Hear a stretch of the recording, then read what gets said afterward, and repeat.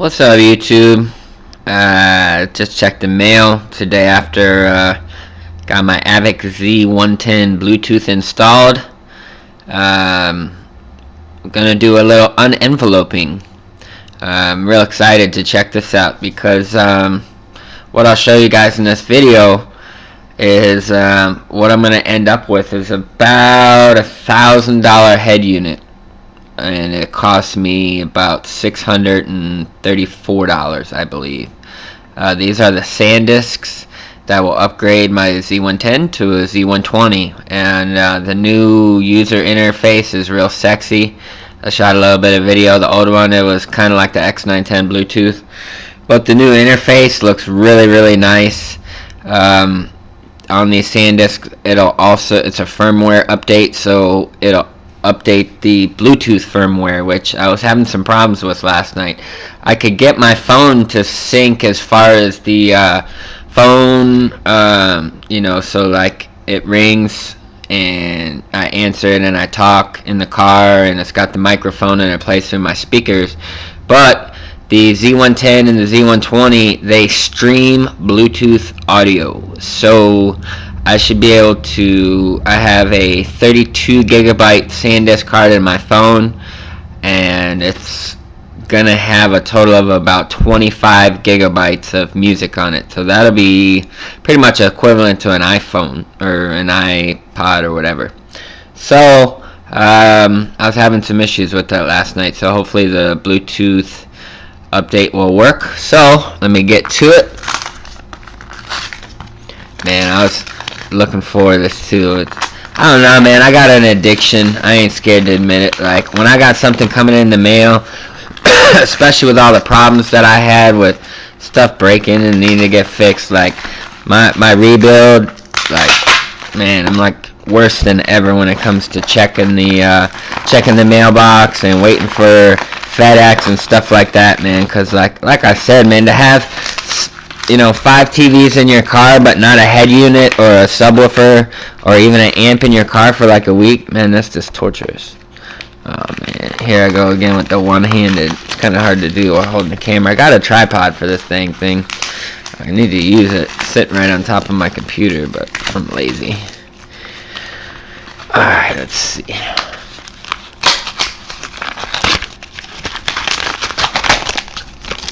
Alright, I had to bust out with the old teeth method there for a second, because I don't know, man. When you go to edit stuff, the less you have to edit, the better. Alright, so what I've got, wow, I was kind of hoping there'd be some instructions, but anyways. Alright, what do we have here? We have a 4 gig, and it looks like a 512. The 4 gig probably has the maps on it, and yeah, I don't know, that's just an educated guess, but I know the map update is big too, and that's important, because if you're not running updated maps on your Navi unit, you will end up somewhere that's not where you think it should be. So my girl gets home in probably about 2 hours from work, and I'm going to do the update, so I'll shoot some footage of that. So far, the problems I have with the unit, like the hardware hack to get it to play while you're driving, it's hard to do because the pin on the harness is tiny.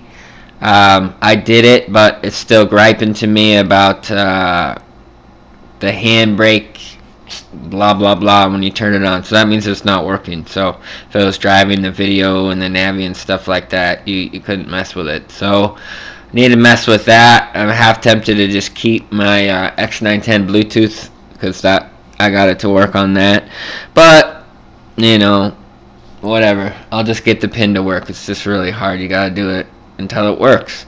So yeah, I'm gonna cut to that. What's up, YouTube? It's Lou Dizzle. Gonna take you on my little mission of upgrading my Pioneer AVIC Z110 Bluetooth to a Z120 Bluetooth. The price difference is pretty big.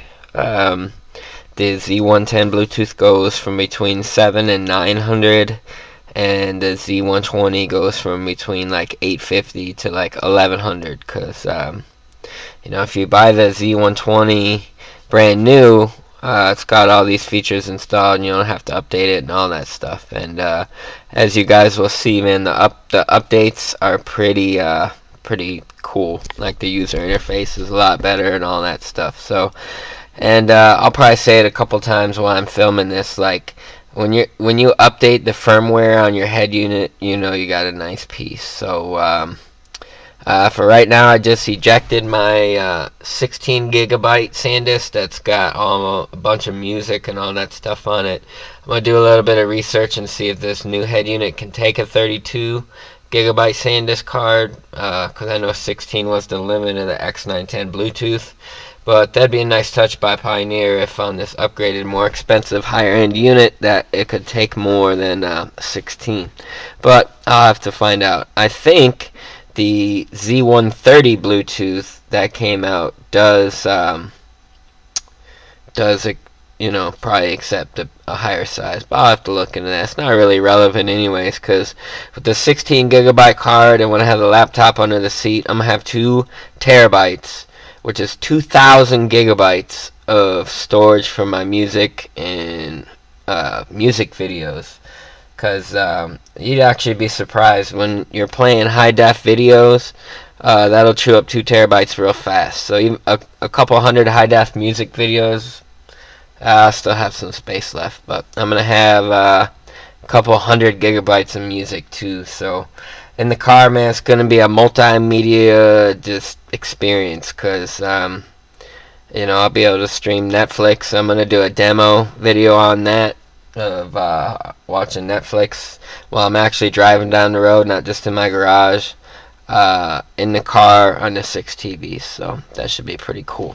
But alright, I'm gonna get started here. Grab my 4 gigabyte here, which obviously has the major update. Now the interesting thing is when this update was first available, this will cost you 200 bucks, but I got it for like 30 bucks. It's awesome.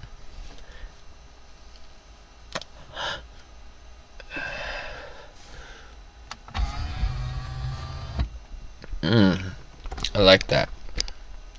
So, turn the light off there. Turn the macro on so you guys can get a real good view. Let's see, I think this middle one here. Nah, it's gonna be the end one. Alright, so let's begin update. Yes. Oh, this is a fail. I gotta get the password. I forgot about that. I'll be back shortly. Alright, back again. I guess it was in my email, the instructions how to do it. So putting the first disc in, and as I was watching the YouTube videos on how this process is, I was just really impressed that my head unit is intelligent enough to where, I mean, you do a firmware upgrade and it totally changes it. That's pretty awesome. So this process takes about 30 minutes, so I'm just gonna shoot most of it and edit a little bit out, because I'm not going to make a 30-minute video while it's doing all this. So, and it's going to turn itself off. So this is the first step. I put the first disc in. It was actually the smaller disc that was supposed to go in first per the instructions. One of the discs, the one that's in now, is a 512 megabyte SanDisk, which is incredibly small. I didn't even know they made those anymore. I figured the 4 gig one went in first, but I guess I didn't look at the disc itself, because it said one goes in first. Oh, that one's done already. It's doing a little bit of a reboot now. Since this is the ghetto update, it's not like the official one from Pioneer. I'm curious to see if it'll have any issues. Probably not, though. A lot of people are making a bunch of money on eBay doing this. That's the infamous warning there. I got the bypass hack, which, like I said in one of my other videos, I already kind of knew how to do it, but I wanted to make sure it was the same for this one. And it's hard as hell to get that pin in the next slot and get it to seat correctly. So, alright, let's see. Let's do this. Let's do that. Alright, now let's see what happens. Okay, do eject SanDisk. Okay, eject that.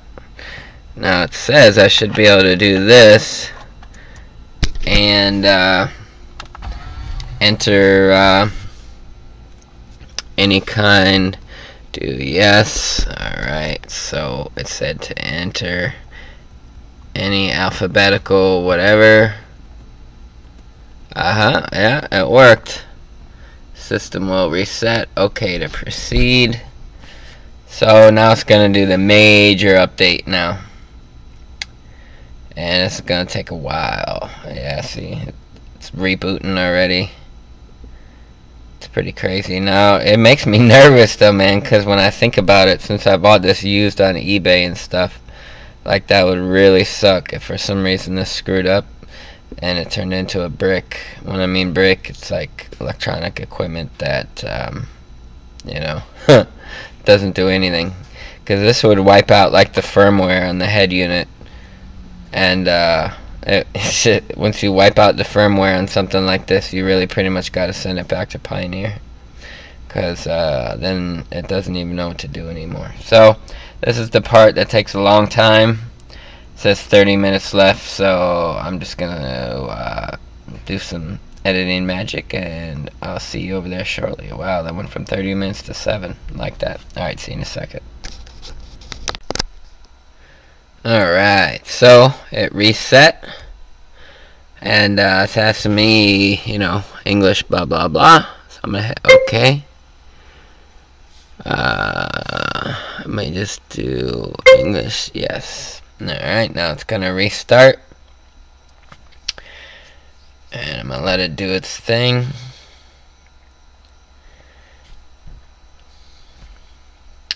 I'm gonna make a custom splash screen that says Ludizzle and Crescendo audio and Audio Technics, and once I get the DC stuff in, it'll be the DC also. Interesting, it didn't gripe about the parking brake this time. Oh, that's because it's off. That's why. Alright, let me do... Alright, I'm a little confused here. Home. Alright, so I'm going to go to Settings, Bluetooth, go down, Firmware Update. Yes. Alright, look at that, updating Bluetooth software. Now, I hope this is going to have an effect, because for some reason I could not stream audio from my T-Mobile MyTouch 4G, which I should be able to, but I mean, I got it to work as far as the phone and, you know, playing through the car radio and the microphone and all that stuff, but you know, I'm already going to miss out on a bunch of features from this head unit because I don't have an iPhone. Like, you know, I'm a technical person, and you know, I like to do stuff like streaming Netflix from iPhone to the head unit. I mean, I'm gonna be able to do that anyways with the laptop connected to it, but there's a lot of cool stuff you can do with iPhones in these AVIC units. But I actually emailed Pioneer's customer service and asked them if they'd be doing anything for the Android platform, and they kindly responded to me that they had nothing even planned right now. So all us Droid users were screwed, because everyone's making stuff just for the iPhone, which is pretty weak. That's a fail. You know, I mean, a lot of people don't have even the credit to get an AT&T contract or a Verizon contract, which, you know, if I tried to get something through them, they'd probably want a big old deposit from me. So anyways, this is updating. This will probably take another 7 to 10 minutes, so I'm going to cut to when it's done. Alright, firmware updated. That's a thing of beauty. Click OK on here, and I'm actually going to start the car because I'm going to be out here for a while.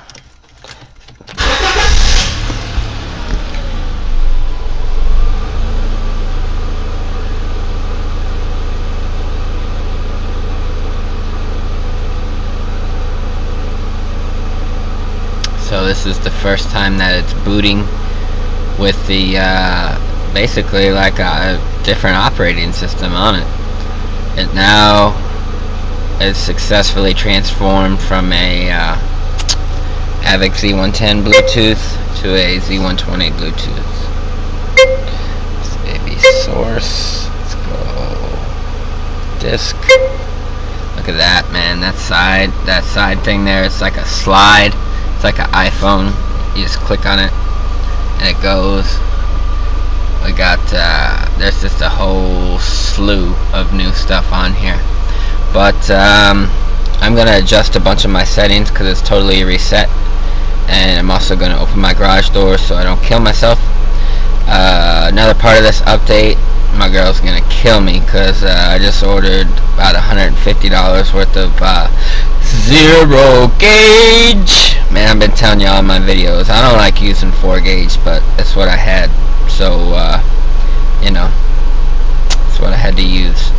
But the 0 gauge, the cadence that Okanagan DC Audio recommended, that's what I went with. And I got 49 feet of 0 gauge coming and 17 feet of ground, and I ordered a 20 pack of red and a 20 pack of black. So you know I'm gonna be shooting some video of that for you. The only thing is I'm gonna have to get a torch and some solder, because I've been cripping these 4 gauges and they're a pain in the butt because it comes off, and you know, then you got a hot 4 gauge. Yeah, anyway, so 0 gauge is on the way. I'm gonna adjust some settings, and I'll do a little wrap up of this once I'm done with that. One quick little feature I am gonna show while I do, because this is just awesome. You can just basically tell it what you want, the icons and stuff. There's a ton of icons for this thing, and there's only certain ones you're gonna use. So I'm gonna go ahead and do that. Like, check this out. Watch this slider action here. Oh no, I don't want gas station anywhere. Okay, so it's gonna take me a little bit to get familiar with this. There's so many. All right, let's do. I want to do. Wow. Yeah, I don't want any of this stuff. Movie times, that would be pretty cool, except I'm not using the MSN stuff because it's not even available anymore. Alright, what do I want to do? I'm going to put a rear view shortcut on there. Put that down there in the corner, so that way I can check it out. Dial pad, that's for the phone. So I'm going to go ahead and add that as a shortcut. I mean, there's just so many freaking things in here. Let's go ahead and put contacts in there too, even though I gotta resync all that stuff. Oh yeah, there we go. Disc, be using that one a lot. FM, my girl uses that one. I don't like listening to the radio. Let's see, it sucks I won't be using the iPod, but USB I will be. Let's see, Bluetooth audio, definitely. I think, as a matter of fact, dial pad, you're getting moved down, because one of my main ones that I use is the SD card. I don't have any XM or Sirius. Let's see, digital. Alright, well, that's the icons that I can use. And watch, you can like flick it. You're supposed to be able to flick it real fast too, but I don't know, maybe that's on the other one. On the other one. Alright, well, that's pretty much all I'm gonna customize, because that's all I'm using. So I just wanted to show you guys that, because that's one of the cool things. But I gotta tweak my audio and open this garage door before I die. Alright, man, I had to show you guys this, because this is pretty awesome. I've never had this on a turn this down a little bit. Never had this on a head unit before, where I am playing a song right now on my phone, and it is transmitting the audio wirelessly over Bluetooth. And where it says, let's see, Bluetooth audio right there, man. That's pretty cool. So now I'm on my phone play some DMX. Let me randomize it a little bit because I got so much weird stuff on here.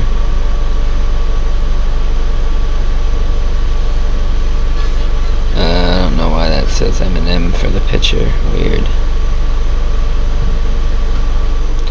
Let me find a good song. I've got so much stuff on my phone because I got the 32 gigabyte card on my phone, and I'm barely using any of it. I kind of want to hear what the quality of the audio is. Find a good song here. Waka Flocka. Here we go. This is a good song. I don't know why. I think something screwed up in my computer because this is the actual song. It's Trick Daddy, but it's got the album cover for Eminem. But that's my phone. It's wirelessly playing. Oh yeah, sounds good.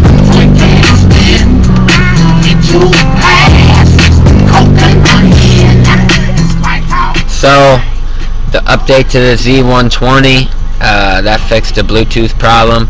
I love it when companies come out with stuff that fixes things that are wrong with their head units instead of just sweeping it under the rug. So I'm out here in the garage playing around, man. If I find something else on here I think you guys will like, I'll be back.